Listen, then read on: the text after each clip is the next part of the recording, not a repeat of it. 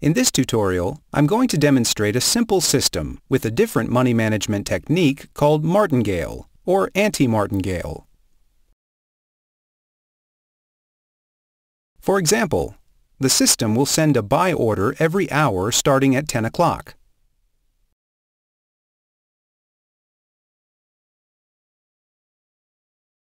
Set stop loss to 100 points.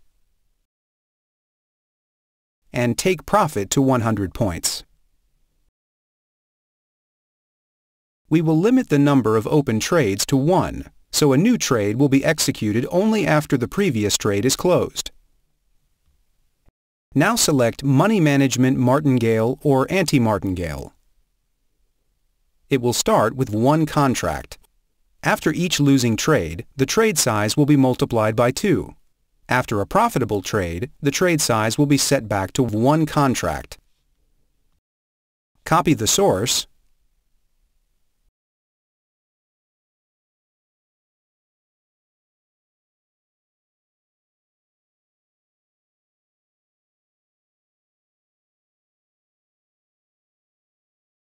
and let's backtest it.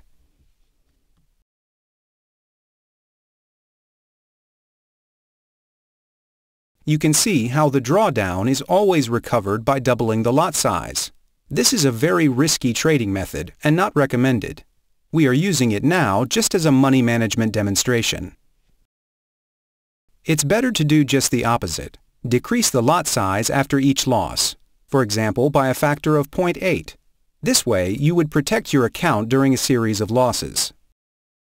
You can even increase the lot size after each profitable trade.